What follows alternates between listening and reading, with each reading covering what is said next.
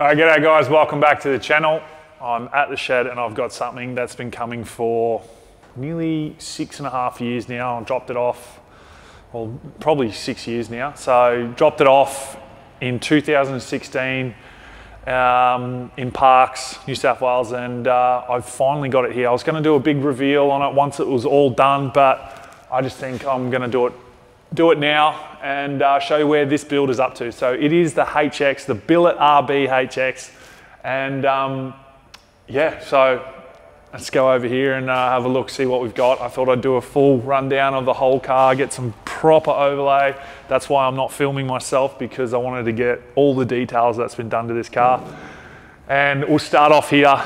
So the engine, single cam Billit. I think it's the stroker 3.2. That's the size. Yeah, it is the 3.2. I've got the Plasma Man inlet manifold that's just shown up probably last week, and then the new G Series 42 with a 1.15 rear housing on it.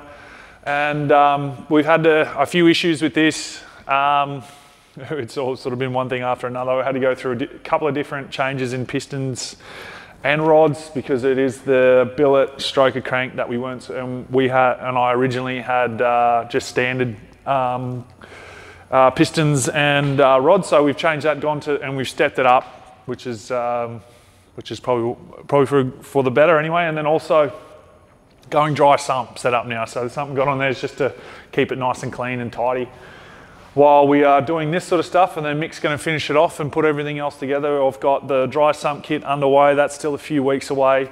So, but yeah, this is the engine. It's, so bottom end's all assembled and everything like that. So we're sort of getting there slowly, but Adam's painted up this like he did the rest of the car. So it's got the Holden there, and it sort of looks like it's supposed to be going in this car. So here we go. I'll take this off. Try to do it in a nice way anyway.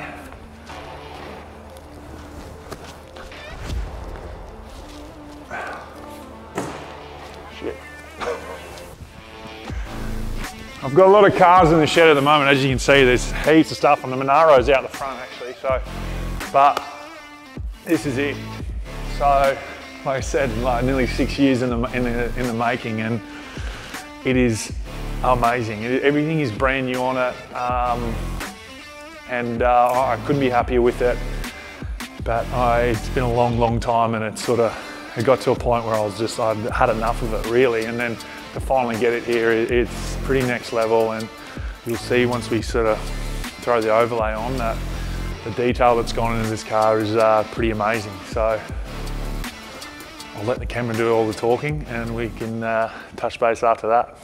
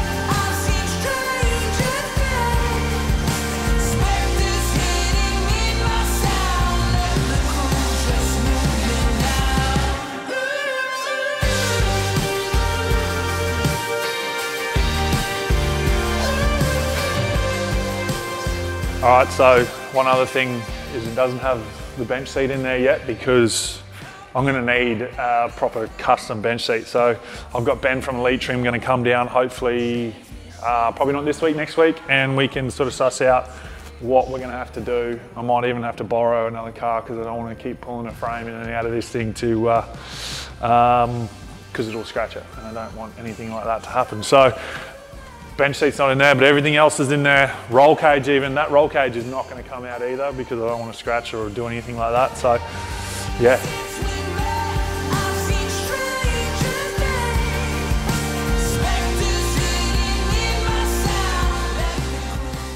All right guys, so that is the HX. Now, obviously 6 years in the build, and I've finally got it here. I've just put the dress rings on the wheels, so actually don't mind. I'm not sure if I'm gonna keep them on there or not, but that's the update on the HX and where we're at. And then the next video will probably be a little bit more hands-on with trans, diff, more engine stuff, and yeah, and we've got a whole box. All those boxes over there are full of all the parts and spares and everything like that. So I hope you enjoyed that. This car is going to be unbelievable, top to bottom. It's been, like I said, 7 years or 6 years, and I'm super pumped to get back into this and hopefully get it running by the end of the year. Don't forget to like and subscribe, and we'll see you next time.